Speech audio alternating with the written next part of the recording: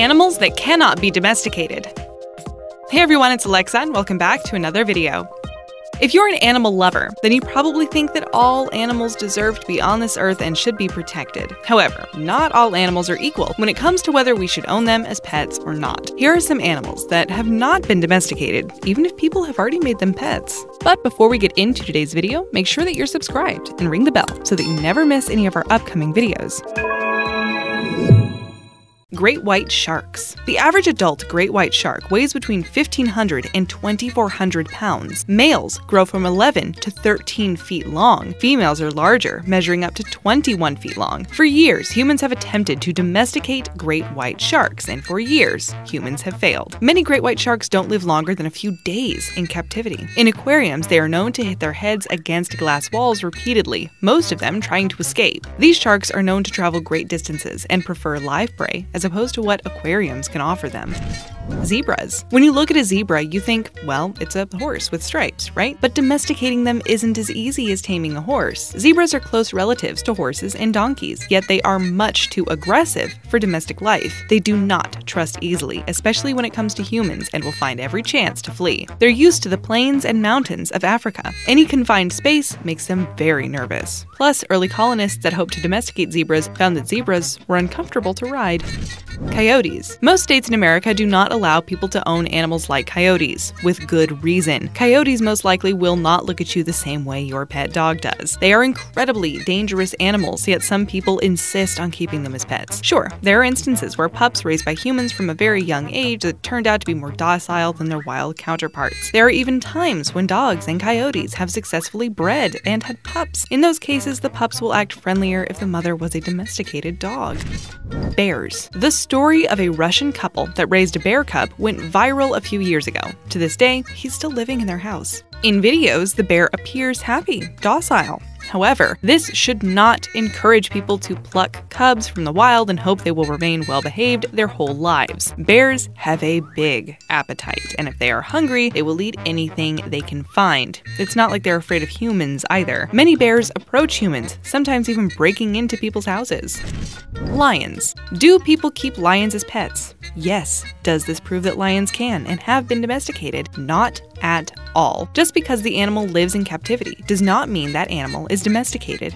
Tame might be a more suitable term, but the lion is dubbed the king of the jungle. Inaccuracies aside, you cannot expect an animal so used to being the top predator in its environment to be comfortable in captivity. Actress Tippi Hedren famously owned a lion that she kept in her family home. Decades later, she admitted that she regretted letting a beast live near her loved ones.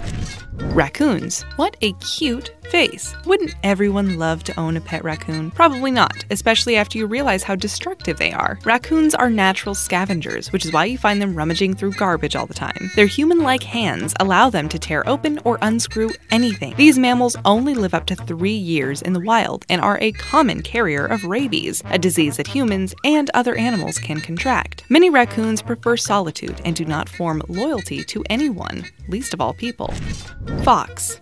Unlike wolves and other wild members of the Canidae family, foxes are either small or medium-sized. Other members of the same family are dogs. We've successfully domesticated them, so why not foxes? Well, we've certainly tried. Humans couldn't figure out what to do with some of these domestic foxes, so society focused on selectively breeding cats instead. A long time ago, there was a domesticated dog known as the Yagan dog. This fox did not prove as popular as dogs, so it eventually went extinct.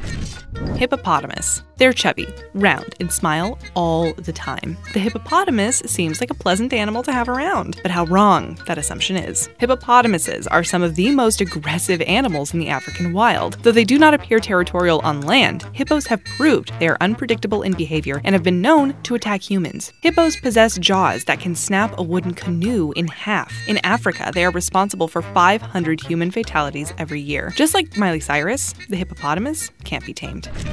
Cougar. Many places around the world prohibit the ownership of cougars as pets. In the US, Alabama, Wisconsin, and Nevada allow exotic animals as pets, but people are still liable for any injuries or destruction caused by said animals. Can the cougar be domesticated? No, at least not yet. Like the African lion, you can tame a cougar to the point that it behaves calmly and is used to humans, but domestication takes time and generations of breeding to achieve.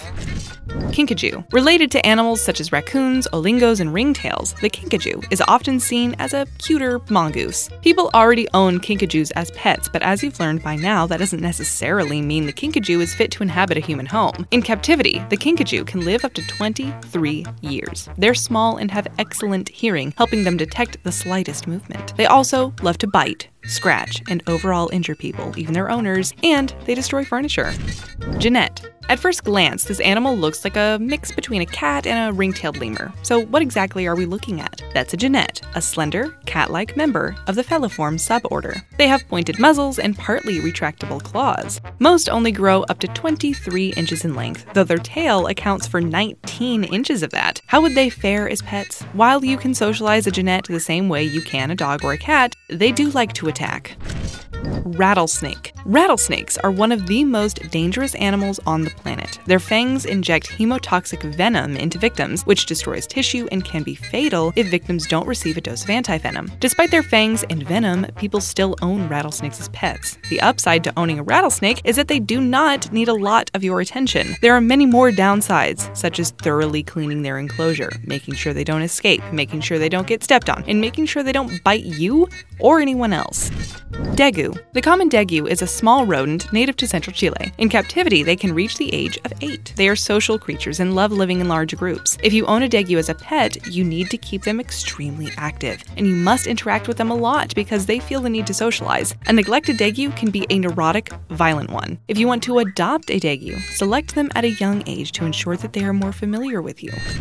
Wallaroo. Wallaroos are smaller than kangaroos, but bigger than wallabies. There are different types of Wallaroo. The common Wallaroo is the best known species and live widespread around Australia. The black Wallaroo is the smallest of all, only growing to 38 inches. Wallaroos are legal to own in some parts of the United States. They have proved to be loving and curious pets and seem to bond quickly with their owners. However, they are not domesticated and are still considered wild animals.